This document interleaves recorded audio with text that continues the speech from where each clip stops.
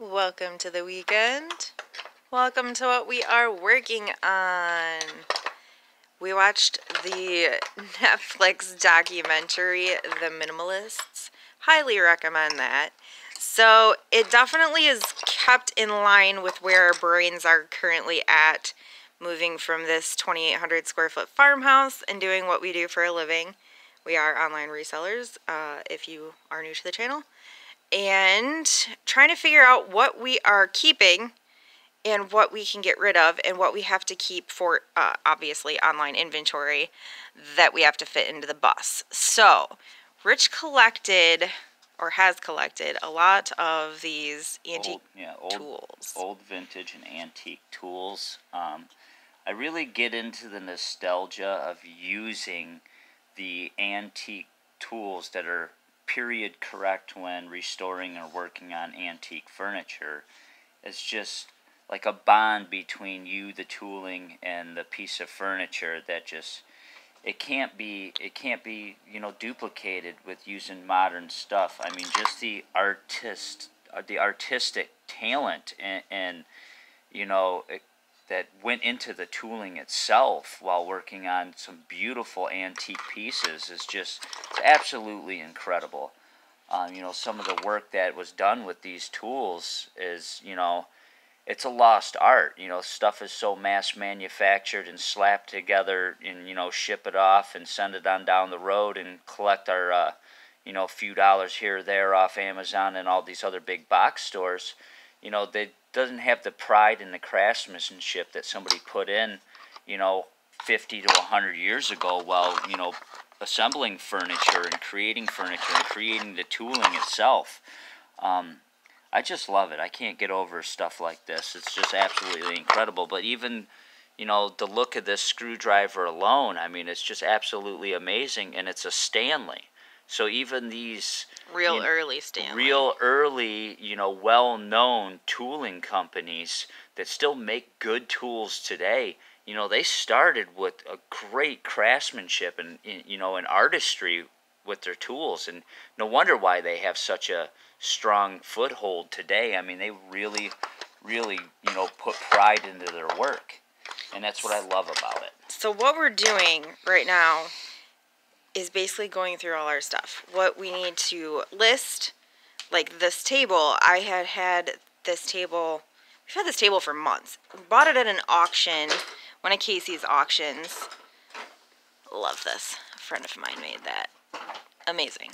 That's going in the bus. But we bought this table at an auction. It is Italian marble. It's beautiful. It's super freaking heavy. I just never listed it. I don't know why.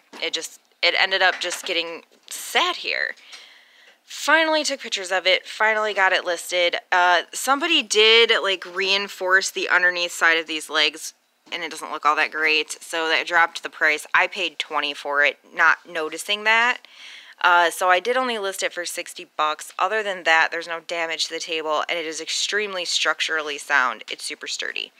But I have somebody coming around 3:30 to hopefully purchase this for $60, and then I have another possible sale set up on Facebook Marketplace for later today. I just don't know an exact time. This mirror, we garbage picked this mirror a while ago. I cannot figure out why it's not selling. I have it listed for $25. Hopefully it will go today. We did also sell something on eBay and something on Etsy, so I'll get that stuff out. But I've been testing bins, these plastic storage bins, to see what size is going to fit the best in the bus bins. These bins, these storage bins outside of the bus, this is what I'm talking about. They're actually really big. If I can get this up and open. I mean, they're a pretty good size. So I've been testing the size of the bins that I have already just kind of laying around here, and that blue one seems to fit the best. And for anybody that's following along and wants to know what's going on with the bus, obviously it's still in our driveway. We have been in contact with the enforcement officer, the guy who gave us the violation notice thing, saying that it was a commercial vehicle. The state of Michigan says it's not a commercial vehicle. It does not have air brakes. We don't need a special license to drive it. I can drive it. There's no seats in it. It is literally a one-passenger vehicle currently. Weight class is under, it's got to be like 26,000, I think, 26,001, I believe, pounds to be considered a commercial vehicle. This is under 19,000 empty. So we had some leg to stand on. We sent all of our copies to the enforcement officer, and he said if there was any issues that he would call us right back. He hasn't called us back yet. Now it's a weekend. We kind of have to wait till Monday, which I hate. I don't like not knowing what's going on, because the notice we got on the 20th, today I think is the 26th, and it's a 10-day notice. So they're saying that the bus had to be moved within 10 days, which is like the 30th, and we don't even know if we're good. I'm at this point assuming that if he hasn't called us back, then we're good. But I hate assuming. I need to know that we're good. But the state of Michigan has deemed this a personal passenger vehicle. Just, you know, like a big SUV. So I'm hoping that that clears us and we're good and it can stay right here so we can work on it. Because we don't have a backup plan. If we have to move this, we don't have anywhere to move it to. We finally turned the heat on. I couldn't take it anymore. It's getting really freaking cold outside. It's October 26th. I did pretty well. I don't know if I've ever actually made it to November 1st. That's always like my goal. If I can make it to November 1st, I'm winning in life. And I don't know if I've ever actually made it. I think this might be the closest I've ever gotten. But I was freaking cold this morning. Made Rich turn on the furnace. But this is the pile of stuff that we sold online today. We'll start with this doodad. I got this at an estate auction, and it was like a pile of stuff for $1, so I really don't even have any money invested in this thing. It's from the 40s. It's got some age. It shows its age, but it's still really cute for decoration. Sold that on eBay for $15. No offer, just straight up purchase. I don't know when the last time I sold something without actually taking an offer on it. Like they just purchased it. It was a surprise purchase. There was no, you know, haggling involved. I love that. And then this, I'm gonna actually have to read this off of our eBay listing because Rich is not here and I know nothing about this thing. It is a David White Instruments Company Transit Level Plumb Survey Model 8027 with the original case. He auctioned this off and it ended up selling for $31. So I guess that's good. I don't really know. We got it for free. One of our neighbors is clearing out some stuff, and that was in the pile of things that he gave to us to do whatever with. So we don't have any money invested in it, so $31 is profit, which I'm happy about. I don't know if that's a good profit or not. These guys I bought at Salvation Army. Originally I think I bought 4 of them. I'm pretty sure I have one left. Yep, I do. I can see it. It's right there. That's not listed. One is at the antique booth, I do believe. And then these 2 I had stuck up on eBay and Etsy. They ended up selling on Etsy for $20, so not bad. I think I paid 2 a piece for them at Salvation Army. I just love the old advertisements. I just get a kick out of that. There's just something about it. It's not even nostalgic for me because this was before my time. I was born in the 80s. So this is way before my time, I think. Pretty sure. This is like 60s. But I just freaking love it. So $20 for 2 of them is not bad. We are already in profit from the 4 I originally picked up. I'm going to get this stuff boxed up and hopefully I can get it shipped out today, but the post office does close at 2. And it is already almost noon, so I need to hurry up. Hey, so Rich is home, and check this out. The other day, he put a post up on Facebook Marketplace, basically saying, this is what we're doing. We're building out a Skoolie conversion. It will be our house. If you guys have any building materials that you're not going to use, and made a list of anything that we could or would use in the bus.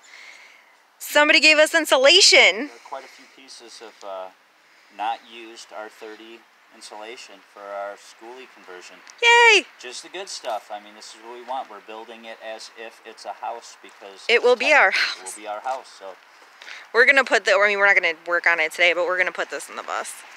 I mean, clearly it's not enough to do the entire bus. We're doing the floor, we are doing the walls, we're doing the ceiling. We're gonna need a lot of insulation, but this is insulation that we don't have to purchase. We don't have to pay anything for this, so that's just a leg up on what we're doing. And the same guy gave Rich this Delta faucet. It's brand new. I don't think it's something that we will end up using. Let me see. No, it's like a sink faucet. Okay, I don't know which one of these it is. I don't know what's going on here. But it is some sort of faucet. If we don't use it, I can't even figure out if this is the one. This makes no sense to me. I don't understand this. But if it's not something that we can use in the bus, the guy already said that we can stick it online. If we can make a few bucks for it and use it for something that we can use for the bus, he's all for it. So, cool. Okay, I believe this is what we have going on here, which is not something that I think we can use. But that's okay. Somebody else can use it. We'll just stick it on eBay. And just like that, one coffee table is gone, $60, and the other coffee table takes its place. I will likely get pictures of this one soon and get it listed for like $40, $45. And I have another coffee table downstairs that can take its place if it sells. The other one is listed, it's just not selling for some reason. This whole area looks strange without all the stuff. Rich got this listed today, which is good because it's been sitting here since, I don't know, like May, something like that, May, June. Got it with a bunch of other crap in an auction. He's stuck. I guess it's like, it's a pretty significant mid-century piece. I don't know if you guys can really see it. It needs a lot of work, but it's a cool piece if somebody is willing to put the time and effort into it. And I found the piece I was looking for. This mirror is jinxed. This is like, I couldn't even tell you how many times I've set up pickup on this thing. It's still not getting picked up. The guy remeasured his space and says it's not going to fit. So it's still staying here. Since we're having more of this beautiful fall monsoon, it kind of ruined our plans to go to the park lantern walk tonight. So we're going to go to Lowe's and check out some stuff for the bus. I think we're going to skip past all of the Christmas decorations and go check out the appliances first. See, now I feel like we're with the tile. That's where we can really kind of be creative and make a little bit of a statement. We're in such a small space. I feel like the bathroom tile and the backsplash in the kitchen we can really do something neat with and it not be like overbearingly too much. I've seen some like glass tiles, backsplash, ooh, like something like this. Kind of like that color too. That for a backsplash I thought would be really neat. And then I really like the white subway tile for bathrooms as well, although I feel like we're gonna get really expensive if we if we go subway tile. I don't know. I don't know. I like the green tones though of like the glass tiles. I feel like that's too glittery. I'm not really a glittery kind of girl. I'm kind of a let's hang out at the scrapyard kind of metal gun stock kind of girl. Moving on to floors, we didn't really find anything super great in the tile department, but this is the kind of stuff that Rich would like to stay with flooring wise. very, very durable, and you know, having the multiple weather changes and stuff like that and traveling around, a lot of exposure to dry climate and then humidity and having dogs, snow, wind, rain, all that, sand on your feet, you know, all that kind of stuff. This type of flooring will definitely hold up longer and will need less maintenance compared to actual hardwood flooring, and plus putting actual hardwood flooring in is going to be a pain, costly, and it will add more weight and also take away from how much height you have between floor to ceiling. So if we stick with this stuff, we're looking at about $200+ in just flooring. I mean, I guess that's not too bad. That's not that bad. So many sinks. So little time. I already like have a basic concept of what I want my sink to look like. And it's not any of these. I think I might just want a single basin though. Like I kind of like the size and shape of that one. And we already have a faucet. I like that one. I'm not even gonna lie. I do like that one. So this is what I was about to say. Like this is the kind of faucet that we have. It's like such an awkward angle because it's on a wall. But it's got like the spray thing that comes off. I don't need something like ridiculously big. Obviously we're putting it in a bus. I don't necessarily think I need 2 basins. I kind of like the way that the one basin, but I only have to clean one. Easy. Alright, we need help from the troops because I don't really understand this. So we're looking at foam board insulation, right? And we're trying to figure out, we're thinking like 1 inch on the floor, and then we're going to do Pink Panther on the ceiling. But like, okay, this is a 1 inch foam board. Our value, 75 degrees Fahrenheit mean. What the heck does that even mean? Yeah, it should be WTF mean. Like, I don't get this. How do we know what the R value is and what's a good R value for a floor? Help. Please help. This one doesn't even say. I don't get this. Alright, I might have just figured it out on my own. I just figured this out. 1/2 inch, 3, 3/4 inch, 3.8, 1 inch, 5. I think our Pink Panther is rated for 30. So this sucks compared to the Pink Panther. Alright, I'm moving on from that because it's frustrating me. But I did see in another video somewhere, when you're looking for cedar boards, to check the closet area. And sure enough, natural closet, cedar boards. That's what we want to do our ceiling with. Ooh, boy. I think we found, this is what I want to do with our walls. I think it'll look really good with the cedar on the ceiling. Give it a nice whitewash. It'll look nice against the darker reddish toned floorboards. I like it. Pumpkin spice I wish we had wrenches. Smell-O-Vision YouTube. Seriously, Smell-O-Vision. Oh my gosh. Oh. Dude. Oh, if you weren't $50, I would own you. But we're going to sign off. We've made it through the whole store and we're back to the pumpkin spice aisle. I'm a failed white girl. I can't stand that smell. I can't stand that taste. So we're out of here. Peace out, yo.